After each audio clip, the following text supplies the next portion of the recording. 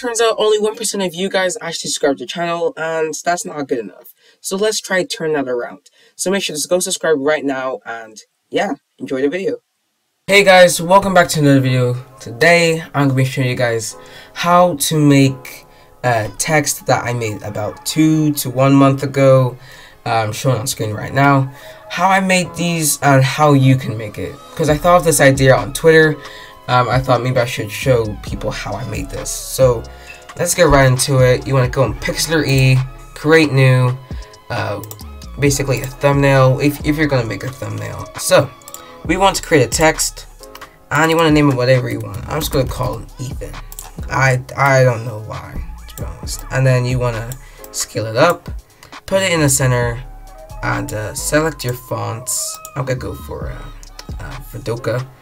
And yeah, you're going to want to create 2 of these using Control D on your keyboard, and you should have 2, and they both have to be rasterized using layer and rasterize layer. So now that we have those, we want to pick the bottom layer here, and we want to filter and add an outline. It doesn't matter the color because we're going to be changing it later. So we have the outline, making sure it's at the bottom row, and the text on the top. So the outline bottom, text on top.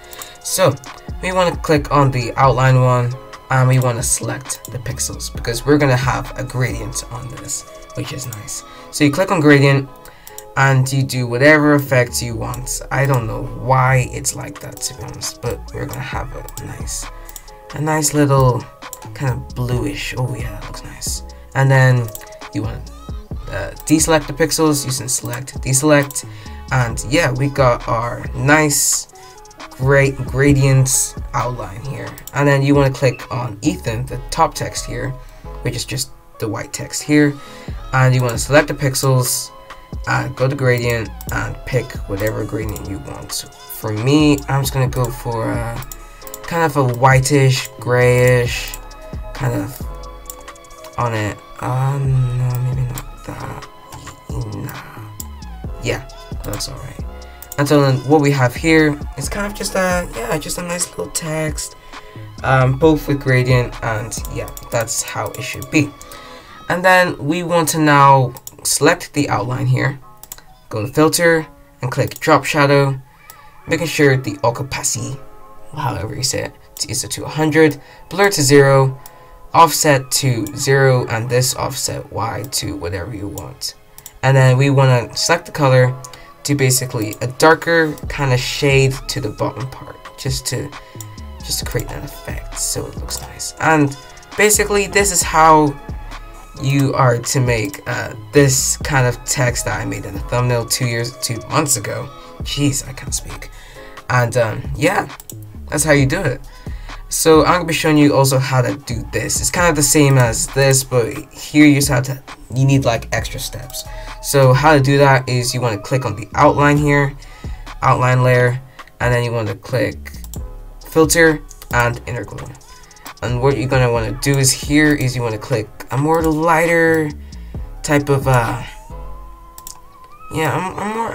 just a way more lighter glow.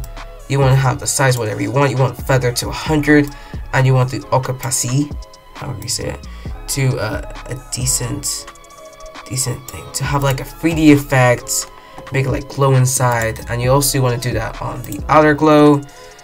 You want to have the same color. Just gonna select that there, size, make sure it's nice and big, and opacity to like whatever you want. And so then it creates this glowy effect. Let's put it on a background. Let's see, and yeah, we've created Ethan, and yeah, this is how you do it. So yeah, and I've made this so you guys can follow through it and you guys can use it in your thumbnails. So yeah, thank you guys so much for watching. Make sure to go subscribe right now, and I'll see you guys in my next video.